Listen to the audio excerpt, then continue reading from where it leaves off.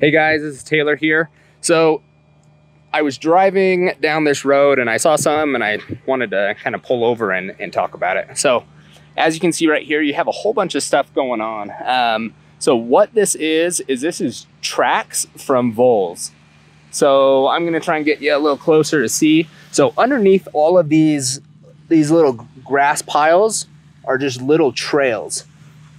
So when we get snow in the winter, that snow comes down, those voles just kind of burrow right underneath the layer of snow and then in the grass, and they will dig these trails all through here.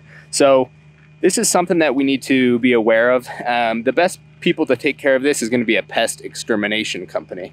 So someone that specializes in vertebrates and getting rid of those things. But this is something that does need to be addressed. If we do not address this, it'll get pretty bad where they keep just rutting through your lawn, and it'll get to the point that when you're walking through your lawn, it's super uneven and almost like feels like you're gonna roll your ankle every single step.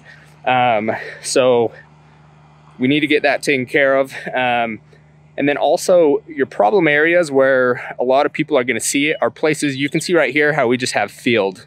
And then that's where you're gonna have a lot of the critters coming up into the grass. So if you live in an area backed up, if your house is backed up to a field, you're probably always gonna have some sort of issue like that. Just something to be aware of and make sure that you're taken care of in the springtime. So hope this helps. Hope you're having a good day, and we'll talk to you later. Thanks, bye.